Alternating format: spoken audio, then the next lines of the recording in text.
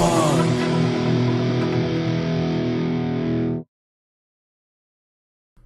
Hello everyone and welcome back to another NRG, this time on the Amstrad CPC yet again, of course, on the Novabug channel. And this is Double Dragon, the Technos Classic. And this has got a bit of a funny story behind it on the Amstrad, and this is why I'm playing it. Two different versions, one vastly bad, one vastly better.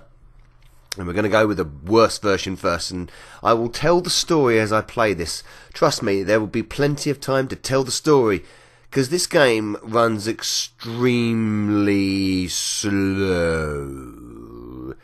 Billy Lee going in slow motion. Now, aside from the okay graphics, I mean, it's colourful, it's defined.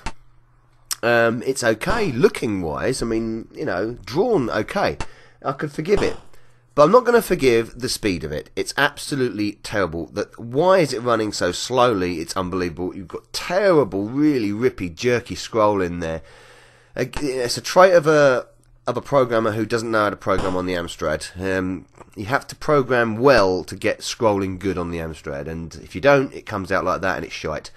There he goes, grabbing his cock as he has a little quick jump there. The moves are here. I mean, all the moves are here. There's the kick there. The back kick is even there. The elbow doesn't work much, but it does there. The headbutt. All the moves are there, but they're just so slow to pull off. So to act. The collision detection is dodgy at the best. And no sound effects. Well, pretty, you know, popping, a little bit of a pop here and a bang there, and that's about it. No music, of course, at all. Not a single blip.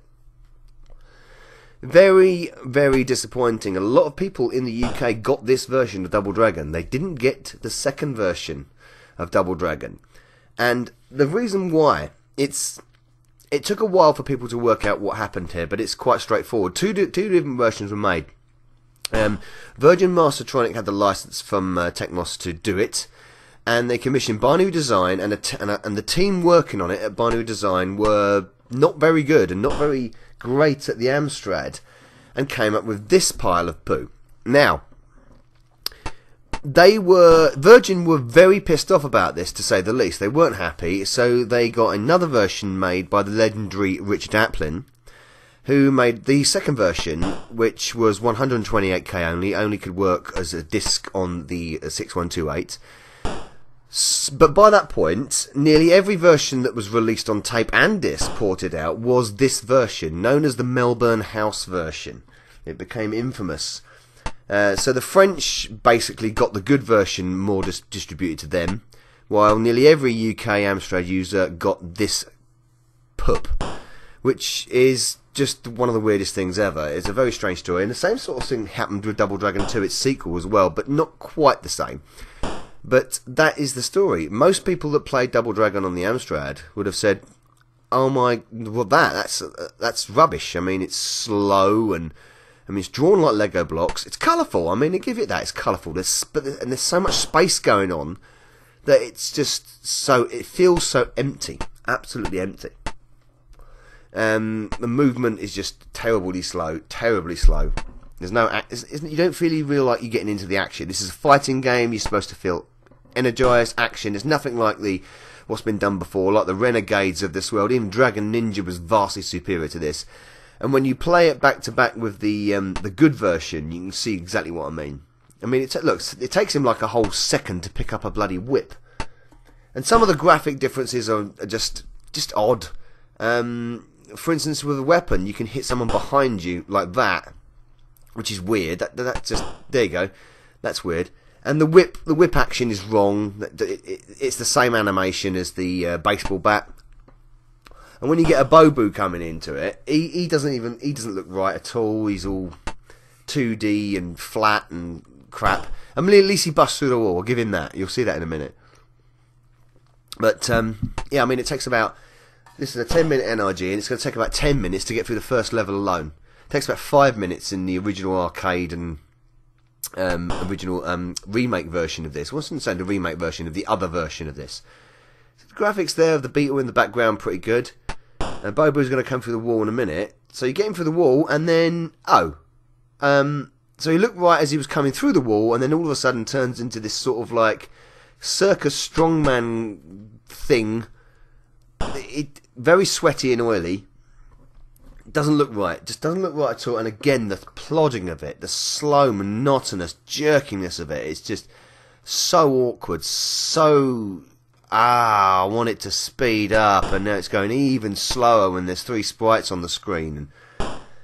And the fact that there's no music with it as well, nothing to even fill in the gaps. It's just plagues of silence. It's very painful to play. Very painful to play because it's just so unbelievably slow. With God knows what the frame rate is. I mean, it's absolutely abysmal. It's such a shame because it looks not too bad. You could have got away with its looks. I mean, it's not perfect. I mean, like I said, there are things about it that don't look right. But if it ran right, if it had a bit of music and it ran right, it might have been passable, but it's just not. It just runs so slow, collision detection's bad, responsiveness is pretty shoddy at the best of times as well.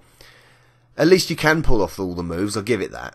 But it ain't a patch on the remake version. No, again, I said the remake version, it's not a remake, it's an alternative version, a superior alternative version.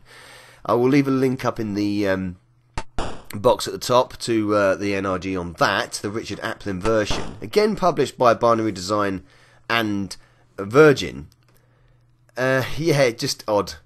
I think this one was distributed by Melbourne House, which was part of Virgin. But the second one was by Virgin Mastertronic themselves. So there we go. It's an intriguing story. I mean, there was 2 different versions for many games at the time came out on several different platforms. I mean, you got 2 different versions a lot of the time on the Commodore, an American version and a European version.